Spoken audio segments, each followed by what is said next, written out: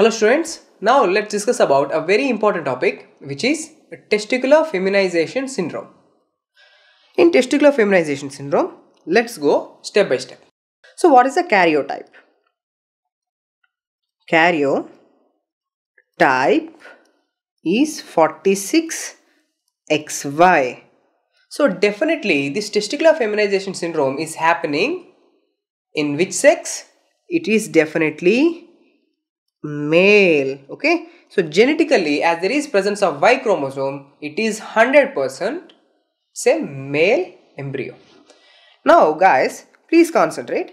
As there is Y chromosome, definitely this embryo is going to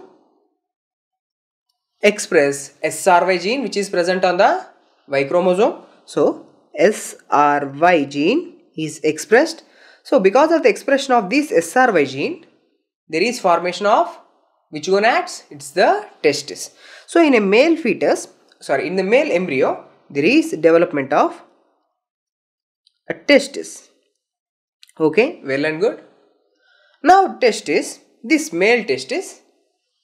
Okay, anyhow these testes are present definitely in male. We shouldn't be saying it as male testis or female testis. No, testis is there in this male embryo. Now this testis, we have two important cells. What are they? Sertoli cells. These Sertoli cells, we know that these Sertoli cells are making an important hormone which is known as Mullerian inhibiting hormone. Okay, Mullerian inhibiting hormone or Mullerian inhibiting factor. So what this Mullerian inhibiting factor is doing? This Mullerian inhibiting factor or Mullerian inhibiting hormone, it will act on the Mullerian ducts. It will act on the Mullerian duct and causes regression. Okay, so it causes regression of Mullerian ducts.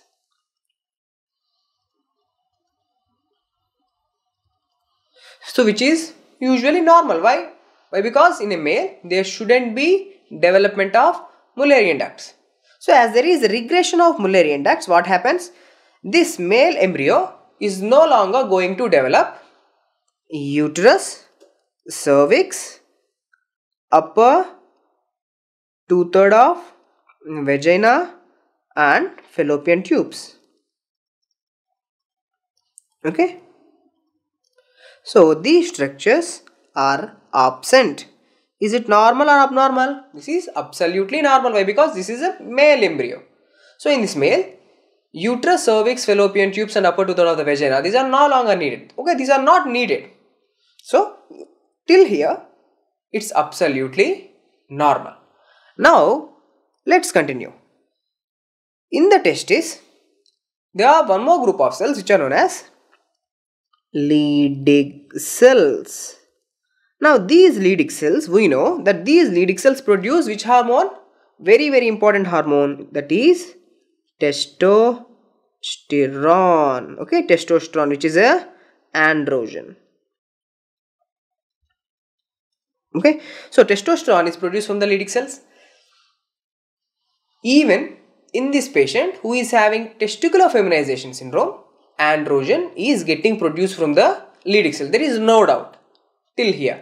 Now usually this androgen will act on the embryological structures, certain embryological structures, so that there is the development of the male external genitalia. So please guys, concentrate on my words. For the development of male external genitalia, testosterone should be acted on certain embryological structures. For example, the action of these androgens on genital swellings will produce the scrotum. Genital folds will be converted into urethra.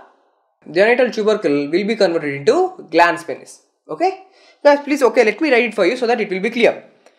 Usually these androgens, testosterone, it will be mainly converted into this testosterone will convert into more potent form of testosterone, which is dihydrotestosterone, and this dihydrotestosterone will act on genital swellings, genital folds, genital tubercle.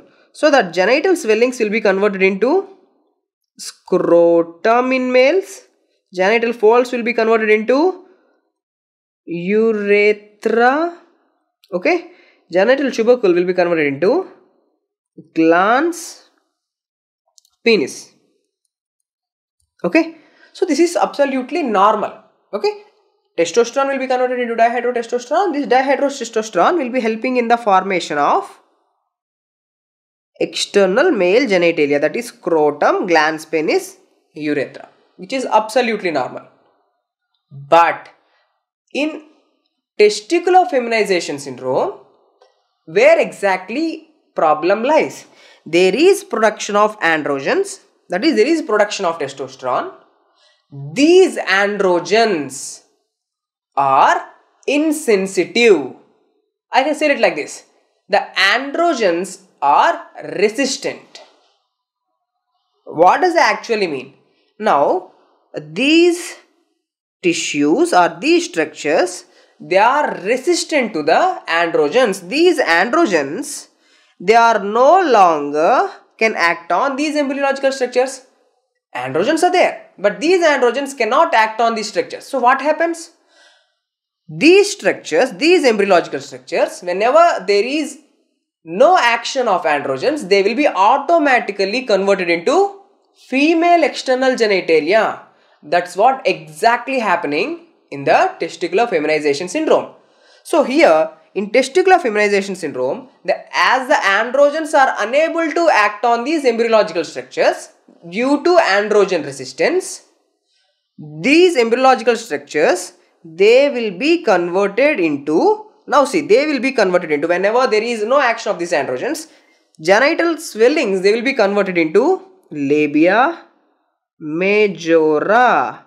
Genital folds, they will be converted into labia minora. Genital tubercle will be converted into clitoris. So this is a male with the development of female, okay, please concentrate, the development of female external genitalia, okay. This is what exactly happening due to androgen resistance, okay. Due to androgen resistance, there is development of female external genitalia in a male. So by the time of birth, this male baby will have what kind of external genitalia? Female looking genitalia. So this male will be raised as a female.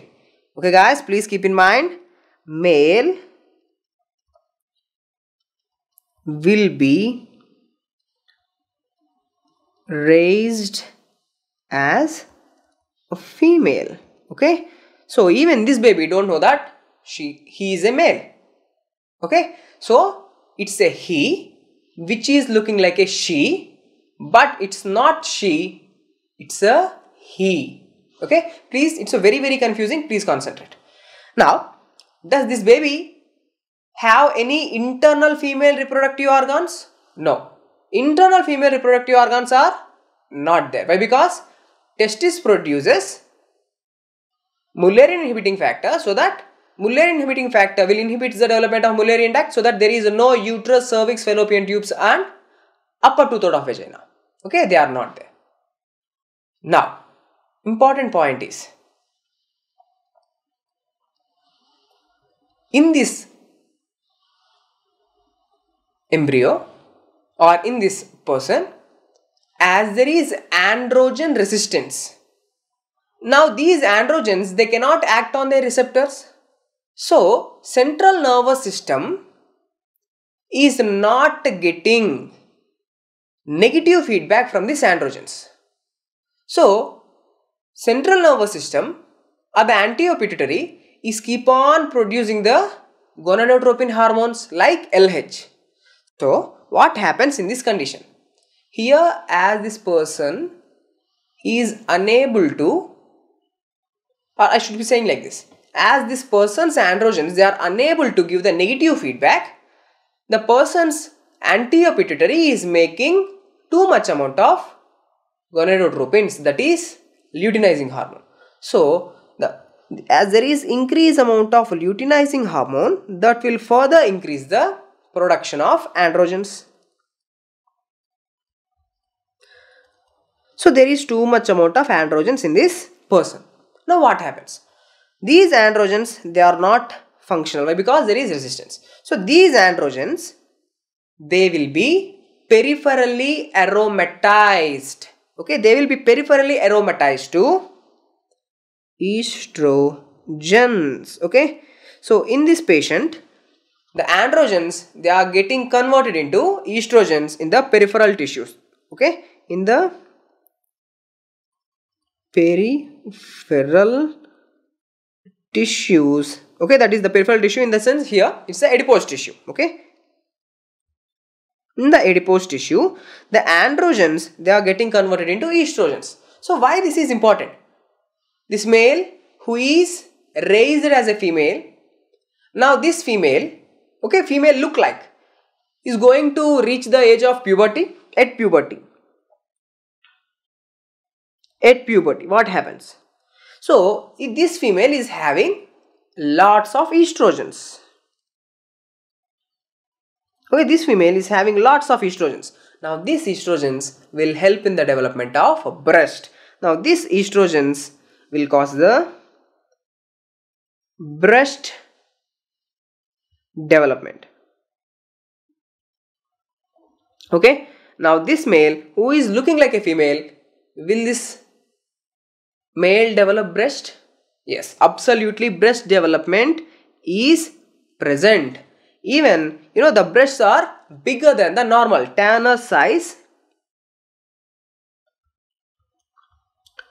Tanner size 4 breasts will be seen. Why? Because all the androgens, they are getting peripherally, okay, they are getting peripherally aromatized to estrogens. So this too much of estrogens will cause the breast development. Tanner size 4 breasts will be there. Okay, just for the age of 14-15, having Tanner size 4 breast is inappropriate.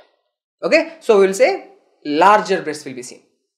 Now, guys, there is breast development because of estrogens. Are these estrogens coming from ovaries? Usually in a female, the estrogens are coming from the ovaries. Here ovaries are present? No. Then how can she is having these estrogens?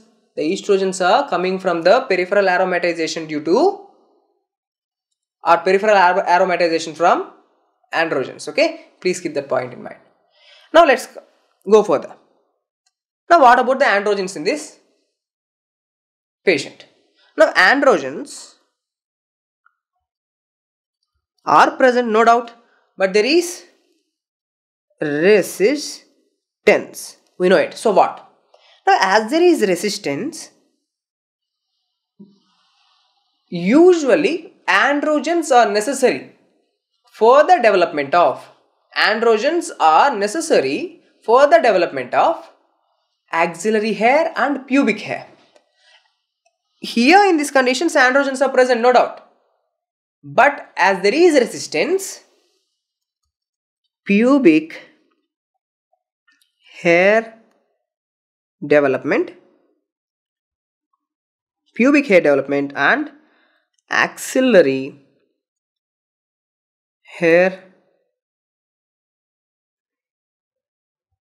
development are not seen. Okay, pubic hair development and axillary hair development are absent.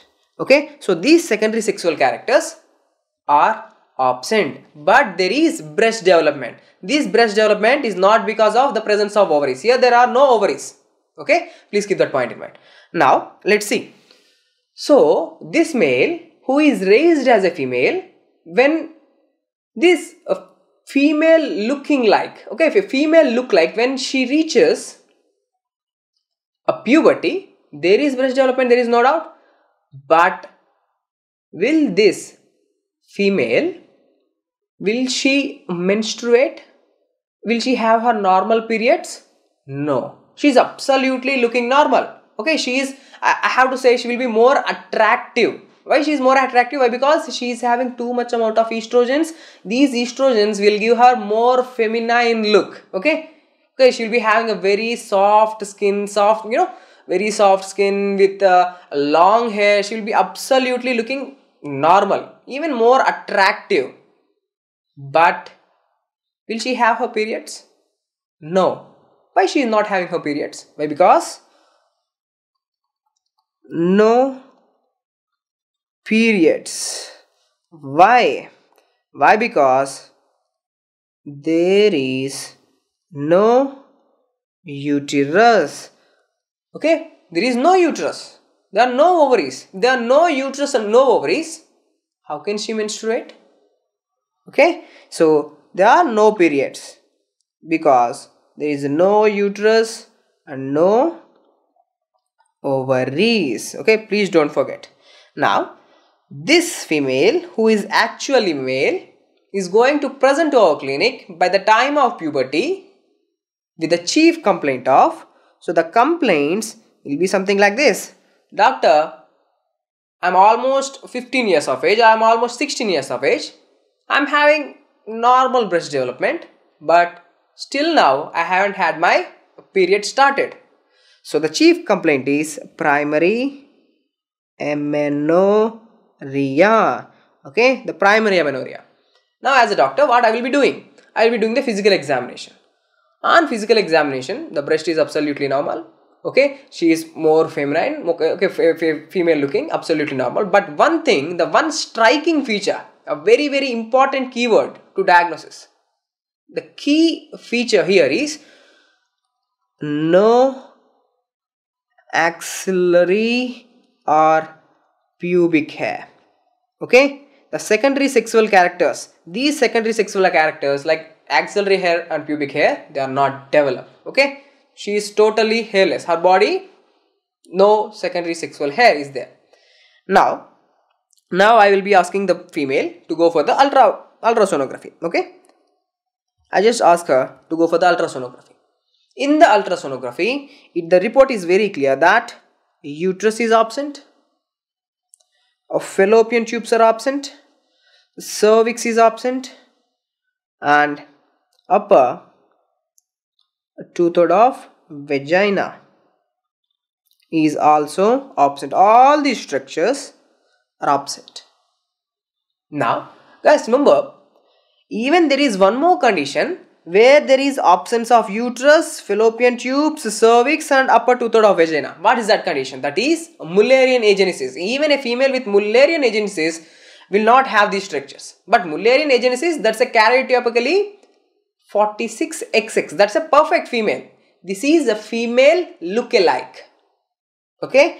Now, I just want to differentially diagnose whether this female is actually a male or this female is having Mullerian agenesis. Why? Because same, even Mullerian agenesis, these structures will be absent. So now I will be asking this female to go for the karyotyping. Karyotyping. Okay.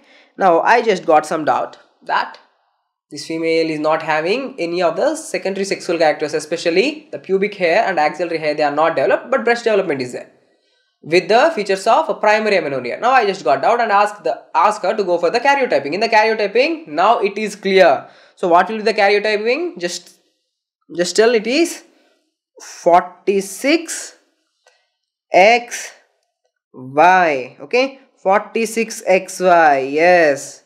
Now I'm very much sure this is not a female. This is a male. Genetically, this is a male. Why? Because there is Y chromosome. Okay. Now, even in ultrasonography, you can find there is intra-abdominal testis. Okay, there is intra-abdominal testis. Why? Because there is Y chromosome and this Y chromosome have the SRY gene and this SRY gene is expressing so that there is the development of testis, but this testis is not getting descended down. Why? Because there is no scrotum development here. So this testis is now present in the abdomen as intra-abdominal testis. Now, why this is important? This point have some very importance. As there is this intra-abdominal testis, and this testis is making the androgens. Okay. Now, as there is this intra-abdominal testis, this intra-abdominal testis is having a high risk of malignant transformation. Okay, so this intra-abdominal testis in a patient who is having testicular feminization syndrome is at a high risk of malignant transformation. Now, what we can do? So, how we can treat? So, we can remove this testis. Okay, so surgically you have to remove this testis. Remove testis. But important MCQ is when you have to remove this testis. The testis should be removed only after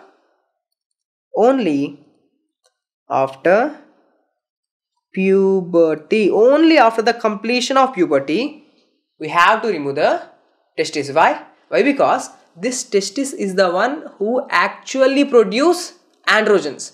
These androgens are getting converted into estrogens. So this estrogens in this person is going to help in the development of breast.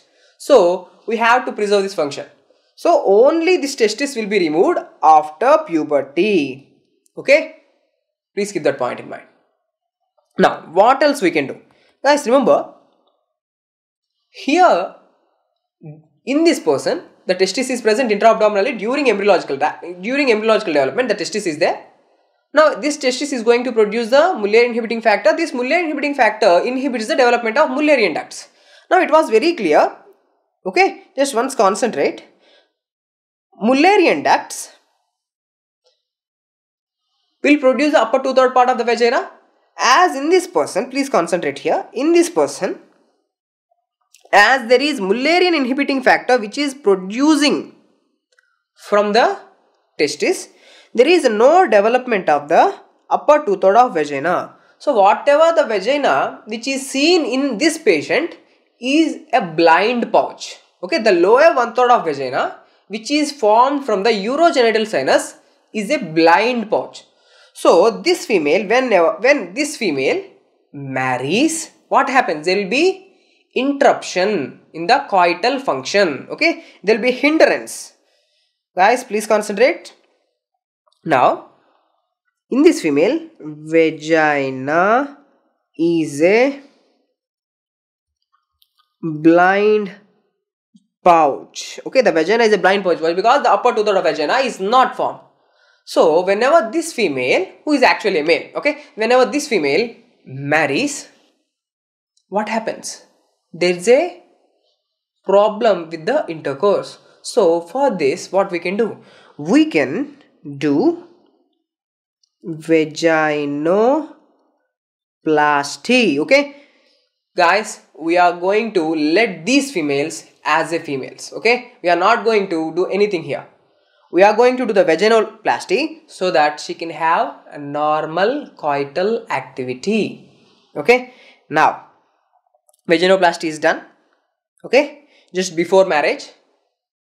Now, will she become pregnant? Okay, will she become pregnant? No, absolutely not.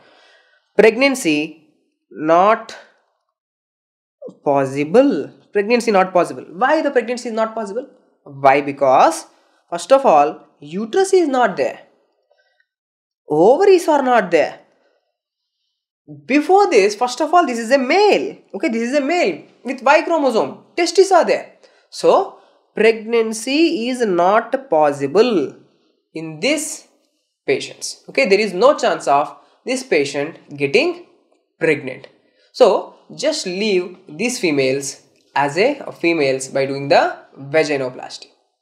Okay, guys, the topic is completed. Okay, everything we have bring together. But please remember the differential diagnosis for testicular feminization syndrome. One more point I just want to add it here. The testicular feminization syndrome Okay, please concentrate. This testicular feminization syndrome, there is one more name. This testicular feminization syndrome is also known as androgen insensitivity syndrome.